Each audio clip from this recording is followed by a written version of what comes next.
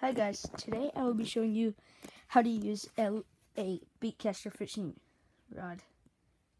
These are more of a hard bait, but you can use them for whatever. It depends on what type of fisherman you are. Now, mine's a loose. I forget how tall it is. So I have braided line, but fluorocarbon on the end. So what you're going to want to do to try and get less backlashes is, okay, hold on, let me see you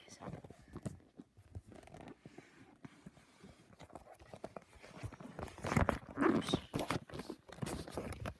Oh, sorry guys. Oops.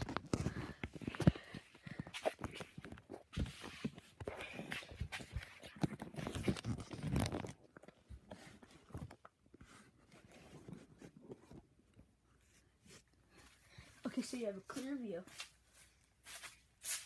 So, okay, here's my pole.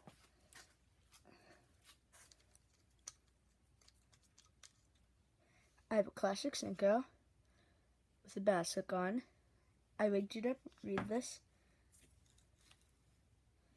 Okay, so here's your drag right here. That's how you're gonna set like for a fish. See right now? That's pretty loose. I don't know. I'll mess with that later. And then this is your weight setting. Okay. Okay, so watch. So I'm gonna pull it towards this way.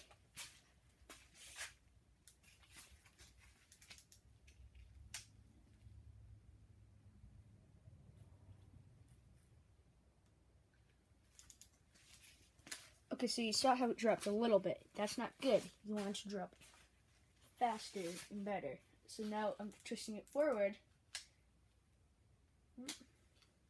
More forward a little.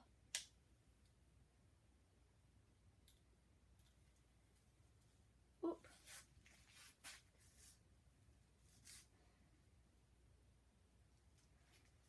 So as you can see, it dropped perfectly. And that's what you're going to want. You always want it to be like that. It prevents backlashes. But always, when you're fishing one of these things, keep your thumb on this. Because if you don't, what's going to happen is you're just going to get backlashes, because the thing about these poles is they don't know when to stop. You have to like hold on to them so that you don't like, you know what you have to make sure with these? They're not like spinning reels. You never, the worst type of backlashes are when you hit a tree and you keep going, because you can't really stop it. It just keeps going.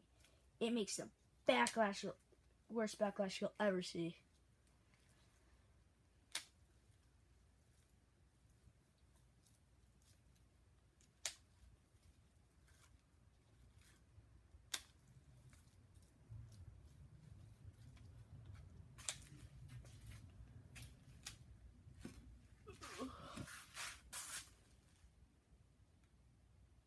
So yeah, you never. So that's how you set it. Drag and stuff, I'll get into on another video. Remember, with these, I have 30-pound braid to 15-pound. Okay, hold on. I'll show you my lines right now. 30-pound test braid.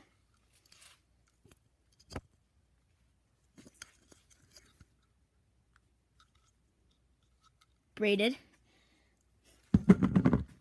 Then I have 200 yards of 15-pound test.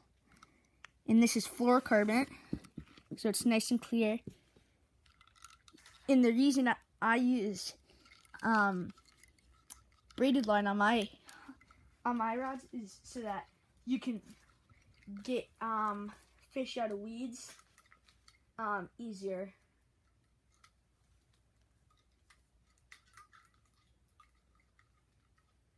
It just makes it 10 times easier to get fish out of the weeds and stuff.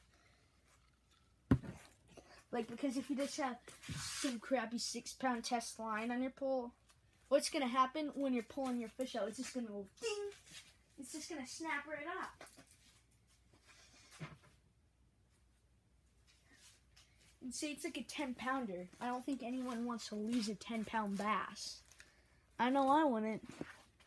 So yeah, that's my bait caster. It's a Lew's. It was $130, and then plus line altogether came to $150, plus tax because I was in Mass, but I actually live in New Hampshire. Was $173 if you live in Massachusetts and you have tax. So yeah, and it's a really good pull. I don't get too many backlashes. You can feel the fish very nicely. And I have no real bad things to say about that pole. Non-breakable.